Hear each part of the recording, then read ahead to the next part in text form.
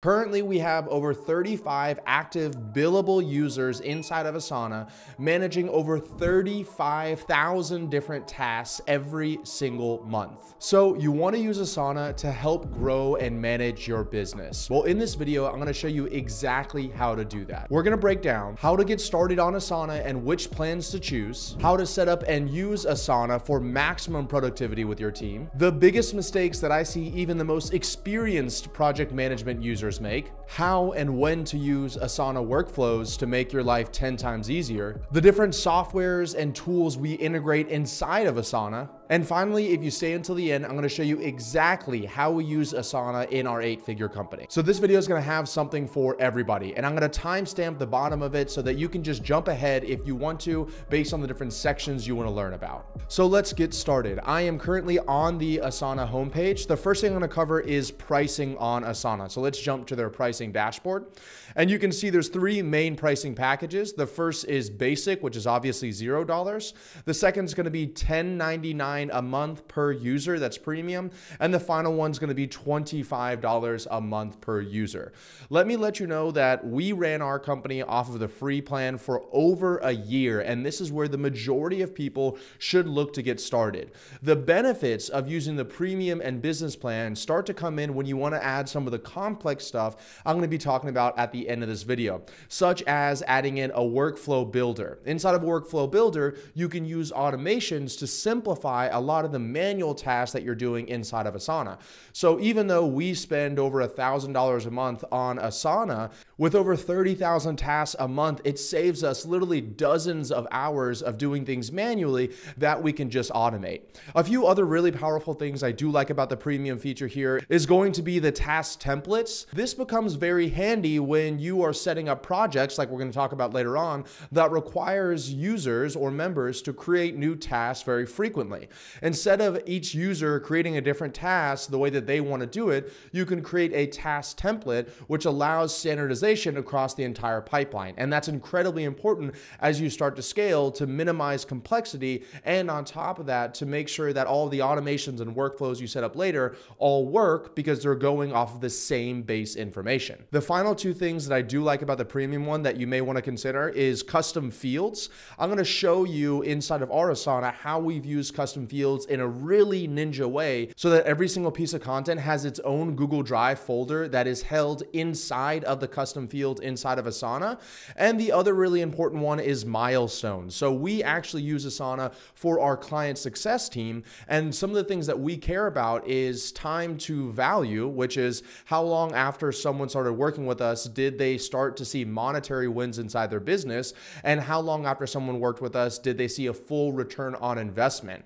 And that's important to us because we offer a 100% money back guarantee if we can't give a full return on investment to our clients if they work with us. And so with milestones, we're actually able to compare our client success managers to see who gets that full return on investment fastest. And even more important than that, we can see if someone's coming up to a graduation date and they haven't seen a full return on investment, we can put all hands on deck to make sure that client sees that ROI so we don't have to issue any kind of refund. So now that you have a better idea of which pricing structure might be better for you, you can go to the top right and click the Get Started button. And here you can actually sign up for your free Asana account without having to pay any money. Now, to be respectful of your time, I'm going to go ahead and set up a new account on my own, and I'll see you guys on the inside. So I've set up my account inside of Asana, and as you can see here, it automatically gives me a free 30-day trial of some of those paid features that I talked about previously. I would seriously consider setting up your account using this free paid trial because there are some of those things that I talked about before that are going to make your processes so much smoother that later on you may see the benefit of and be willing to pay Asana the $11 a month to make sure that you keep them. But let's click on Let's Get Started, and I'm thrown immediately onto a templatized or draft version of what looks like a to-do board on Asana. Now, before I go really in depth on how to set up Asana, let's just take a step back and let me show you arguably what is one of the most difficult things to understand in Asana, and that is the hierarchy. So once you understand how the hierarchy works, then you'll be able to get a better understanding of how you should set up your Asana, and it'll make more sense when I'm going inside of here. So this is my very crude drawing of the Asana hierarchy, and as you can see, there's 4 main layers of it here. The first is going to be the workspace, which is at the very top. Now, depending on how you set up Asana, this could be the name of your entire company, could be the workspace. So you could name it Scaling with Systems, for example, for our company. But instead, because all of Asana is just our company, we simplify it by having the workspace be an actual department inside of our company. So for us, a workspace is something more along the lines of media or client success or marketing, which I'm going to show you an example of that in just one moment. Then underneath that, you have projects inside of each of the workspaces here. So a project is going to be either a list, a board, or a calendar inside of that workspace that is kind of houses all of the individual tasks, which I'm going to get to here in a moment. Now, there are other features of it, like there's a timeline inside of a project that you can use, but the main ones you're probably going to end up using are list, boards, and calendars. So an example of a project could be a podcast pipeline that you have, so you know who you're interviewing on your podcast, or an example of a project could be a specific client that you're working with. So it just depends on how you set it up. Then inside of each project, you're going to have these tasks, which once again could vary depending on how you want to set up your Asana. Inside of our company, depending on the department, the task is going to be the specific piece of content or the specific client that we're working with. So for example, if we go back to the media example, the project would be a board of our podcast pipeline, and then the task would be the specific podcast that we are doing. So for example, a podcast with Bob Smith. And then of course, inside of the task, you have the final thing, which are subtasks. And these subtasks are going to be for us the task inside the task where we're actually getting stuff done. So for example, in the same one that I talked about a moment ago with Bob Smith as the actual task, the podcast that we're doing is with Bob Smith. Well, then the subtask could be publish the podcast with Bob Smith. So that sits inside of the actual task itself. So now, as promised, I want to go through a specific example of how we use the hierarchy. So the workspace at the top, like I told you before, is going to be media. So that is the specific department that we're working with. And then inside of media, we have multiple different projects. One is podcast, because we host a podcast called The Ravi Bubala Show. And then one is our YouTube, because we do YouTube videos on stuff like Asana and Slack and how to grow your business. So those are two different projects inside of the media workspace. And then of course you have the individual tasks like I talked about previously, and these are going to differ based on which project they're in. So for the podcast project, it says Bob and Sarah, because those are the two people that we're interviewing in the podcast. So each person has their own task. And for YouTube, it would be an Asana video and a Slack video.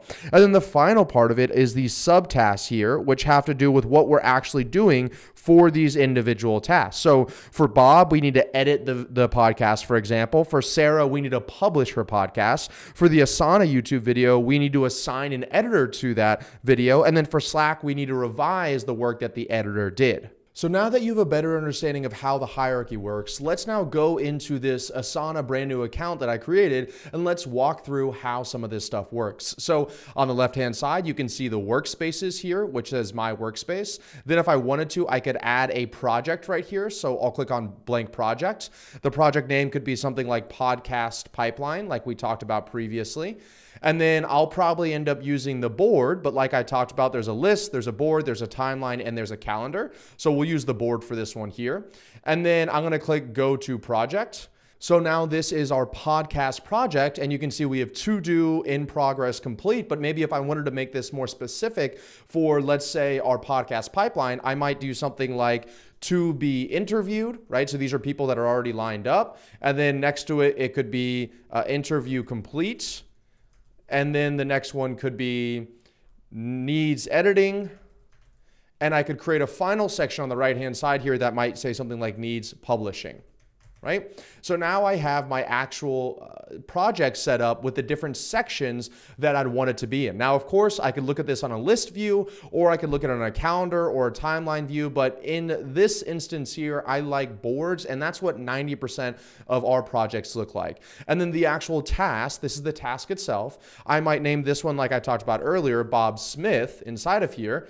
And now I have Bob Smith as the task. This is Bob Smith's podcast. And as I was interviewing Bob Smith, I'd move them over to the interview complete. And then once we completed the interview, I'd move them over to needs editing. And then once it's being ready to be published, I would go to needs publishing, right? So that's kind of how you can move people through. I'm going to show you a little bit more advanced stuff here in a moment, but let's go deeper inside of the task for Bob Smith. And this is where we can add subtasks. So this one says interview complete. Well, for us, one of the things we may want to do is upload footage to Google Drive. By having the subtask here is we're able to remind either myself or somebody else, hey, once this interview is complete, make sure you upload the footage to the Google Drive folder so the editors can start working on it. And you can set a due date, and you can say the due date is, for example, today, or you could say it's going to be next week, or you can actually say a specific time by using this little time feature here on the bottom. If I move this back down again, you can see the time feature, add time right here. And then there's also a repeat if it was a repeating task. Okay, so I'm gonna click clear because I don't want to add a timeline, but I can also assign this subtask to someone. So I'm the only person in this workspace. So as you can see here, it says assign to Ravi Bhavala. So I could assign it to me right here. Okay, so Ravi, on Monday, I need to upload this this footage to the Google Drive, and that might work out well if the interview is scheduled to be completed on Monday. And then that's how we update a subtask with specific assignees and due dates. But what if you wanted to update the actual task itself? So as you can see here, very similar to a subtask, there's an assignee, so I can say Ravi Bhavala, and there's a due date as well. So an example of when you would want to do something on a task versus a subtask in this example would be, for us, we have our creative director, Jack. He's the one that gets assigned this and the parent task because it's his sole responsibility to make sure that this goes through the whole pipeline individually. But then Jack's going to be working with me when I interview people, editors to edit it inside the subtask, and that's when the subtask assignee would change. So it would be my job to upload it because I'm the one that's going to be filming the podcast in person and Jack's not going to be there. And then the due date, an example of a task due date instead of a subtask due date, may be the date that Jack wants to publish this podcast. So he might say, by next Friday, everything should be done inside of this task because that's the date that we want to publish it. Now, saying on this task here, you can see there's also, I can add this to additional projects. So one of the examples we use when we're adding to additional projects is if we had a content calendar. So we want to look at this podcast pipeline on this view right here, but we're also going to look at it on the content calendar view so we can look what is supposed to be scheduled in the next week, the next 2 weeks, the next 4 weeks, et cetera, et cetera. And then the final two things are going to be dependencies. So you can make it so that this task can't be completed until something else happens first. So this is really good if you want to keep people from jumping ahead to certain tasks, or you know that, for example, somebody can't edit a video until it's been uploaded. So if I had that as a subtask, I can make editing the video dependent on someone uploading the footage to begin with. And then you have the description right here, right? So I can say anything I want, like this is Bob's name, Bob Smith, this is Bob's email, bobsmith@gmail.com. et cetera, et cetera, et cetera, right? So hopefully this starts to make sense to you as far as what are the basics to use Asana when you're creating these different projects and when you're creating these different pipelines. Before I walk through what some of these other features are on the left-hand side here and then show you what our Asana looks like, I do want to talk about a few more important things inside of this specific project.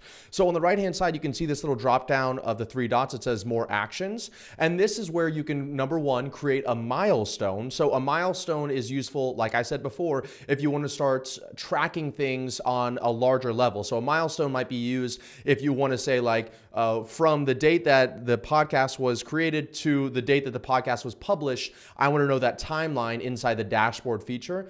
So I may add a milestone as podcast published. So then I know from when Bob Smith task was created to when the milestone published was completed, how long on average does it take us to do that, right? Another important feature I want to show you is on the very top right, there's this customize button here.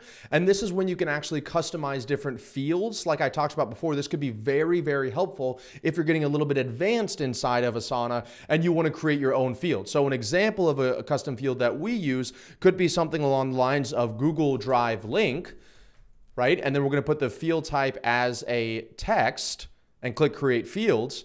And now if I scroll down here and I clicked on select more fields, once again, my pretty little head is in the way, you can see it says Google Drive link. So if I click on Bob Smith's interview, I now have a place, if I move my head, where I can actually put in every single task we create here is going to be the opportunity to for us to copy and paste a Google Drive link inside of here. So that way, when we're moving all around and this is going and switching hands between 10 to 15 people, everybody has easy access to the same Google Drive link. My recommendation is that you don't add 15 to 20 different custom variables or custom fields, because then it gets a little confusing. But some really powerful ones could be the Google Drive link. Another really handy one or useful one could be, if you're using this for client success, what is the status of the client? Are they active? Are they in trouble? Do they need help? Are they graduated? Et cetera, et cetera, et cetera. Let's open back up the Customize column again so I can show you something else that I think is really important, and that is going to be the task templates. So task templates is exactly that. It is if you wanted to make it so that every single time you had a podcast, instead of you having to type out all the information and all the subtasks from scratch, you can make a template that had the majority of what you needed on there. So for us, we might do something like new, and then I might say podcast, then a little colon. Let's say I want to make sure every new podcast is assigned to me. The due date, let's say I always want to be 10 days into the future once the podcast is created. And then let's say I want to do a subtask, which is film podcast. And then the next one below it would be something like upload to Google Drive. Perfect. Let's click on done. So now if I went back over here to this first stage to be interviewed and I click this little plus icon right here, I can click on that new podcast. As you can see, it shows up and it's creating it out of a template. So it's automatically putting it 10 days in the future, which would make it February 13th. It's automatically assigning it to me, and I can just easily come inside of here and say the podcast is with Sarah Jane. And then you can see down here that the subtask film podcast and upload to Google Drive is already templatized. So this is where it comes very handy if you have a standardized system you want to use, like podcasts or YouTube videos or clients that you're trying to fulfill. You can have them all templatized on here to make it incredibly easy to start a new one if you want to. Now, obviously, one of the main benefits of project management software is when you're doing it, you're collaborating with other people. So as you can see on the bottom of these tasks here, I have a comment section. So let's say I had my creative director, Jack, in here. I could tag Jack, can you check this out when you have a moment?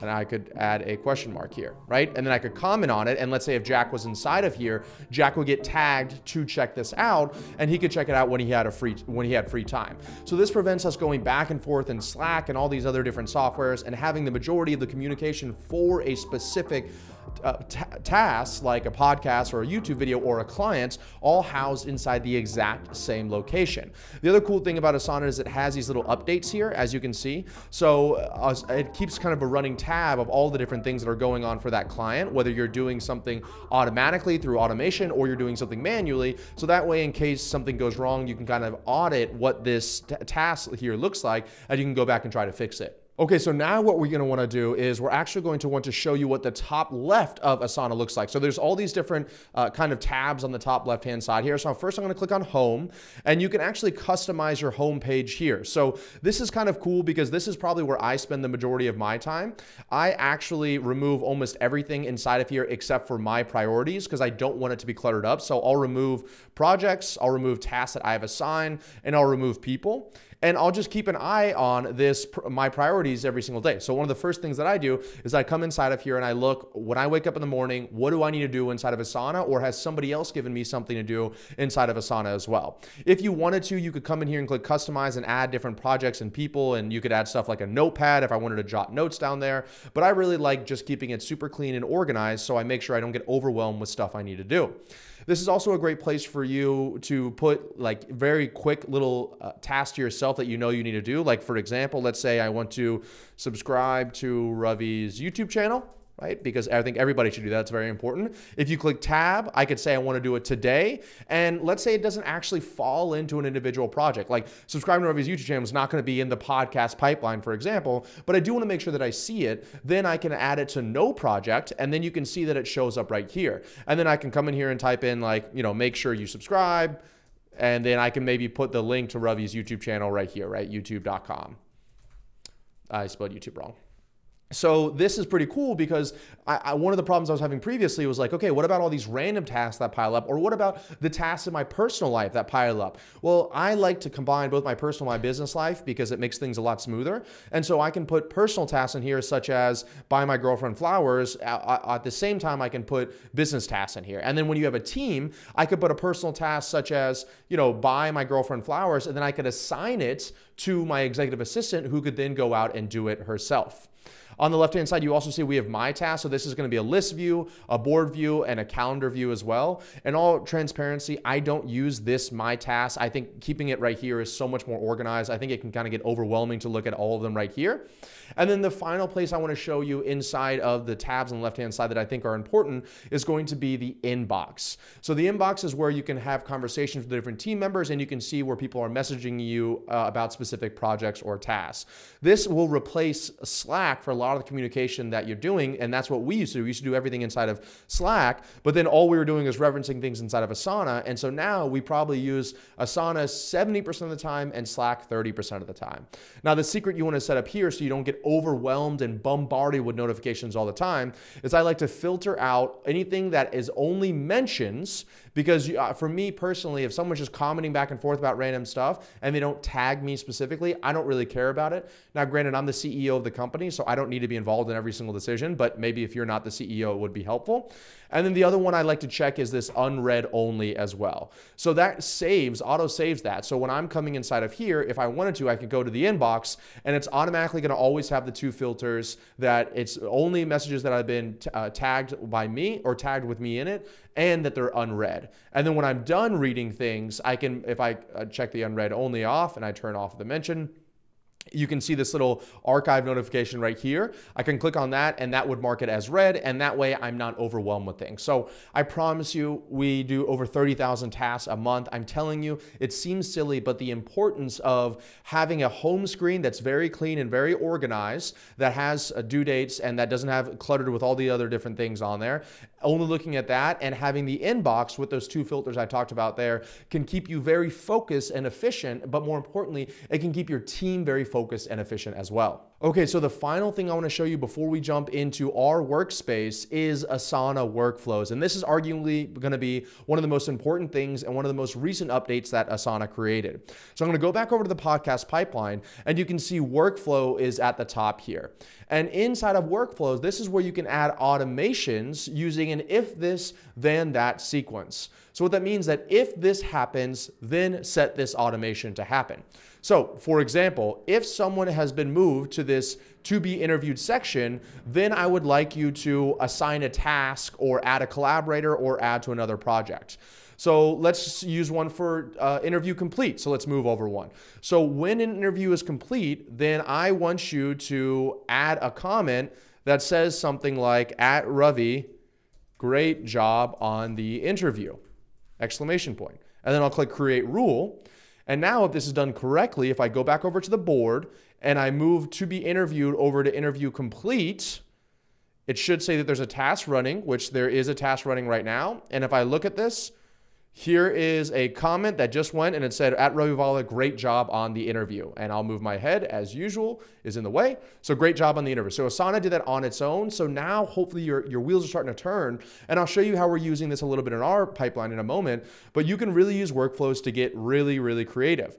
So another example would be to be interviewed. If someone gets moved to the to be interviewed section, then maybe what we want to do is now assign the task to myself, because now we know that the person's going to be interviewed by me. So we can assign the task to Ravi Abuvala. I'm going to click create rule. We go back over to the board side of things. And this one technically is already assigned to me, but let's say it's not assigned to anybody. If I move it over to be interviewed, then in one moment it should pop up and it should say Ravi Abuvala. It just ran the automation and now it assigned to me. Inside of our company, we literally have hundreds of these automations that are running both in Asana and in different softwares like Zapier. And these are some of the things that we help our clients set up so that they can scale their business. But at the very bare minimum, your wheels in your mind should start to turn about how you can start automating a lot of the manual tasks you'd be doing inside of your Asana pipelines. So as promised, for those of you that have stuck around to the end, I do want to reward you by showing you what does it look like inside of a 35-person Asana workspace with over 35,000 tasks happening every single month. So like I said, this is the actual workspace that we run ourselves, and this is our homepage. When I say our homepage, I mean my homepage. And as you can see, there's only one thing on there like I talked about previously. Some of these are inside of projects, some of these are not inside of projects, but this is what I look at as the CEO of an 8-figure company every day by myself without having to talk to anybody else. Then the other thing you can look at is the inbox tab over here. And like I talked about before, there's those two filters here, so I can see people that are tagging me, like Jack, our creative director. I said, hey, what's the update on this? And he said, I didn't see this until now. I'll have this by Friday. And then here are the exact things that I requested. So I can click on these, I can open these, I can archive these, and I don't have to go back and forth in Slack to figure out exactly what these people are talking about.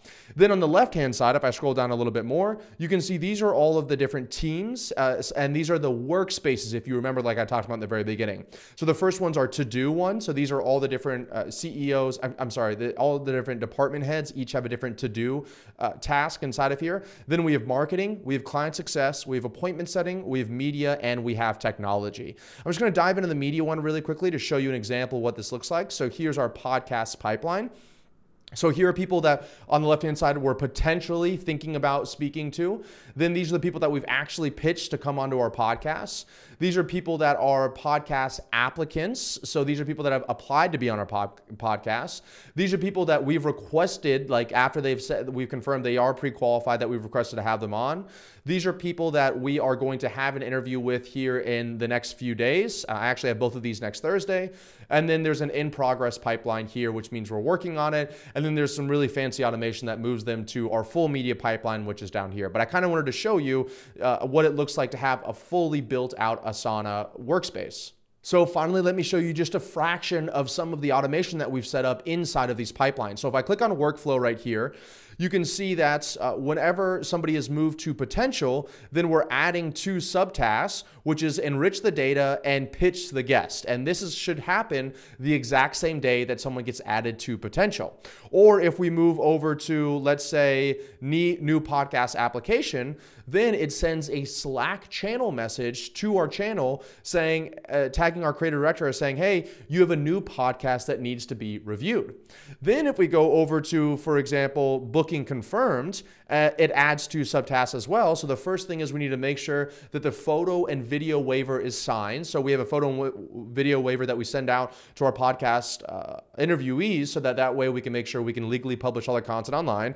And then you can see, like I talked about before, something assigned to me to upload the podcast footage. So that way, that date that we're having the booking, I can actually remember when I get in there after I'm done shooting the podcast, I'm not done yet. I need to then take the SD cards and upload them onto a Google Drive. So that way we make sure that we have everything we need in order for our editors to then start the workflow without being bottlenecked at all. If there's any other videos on Asana you want me to create, make sure you comment them down below.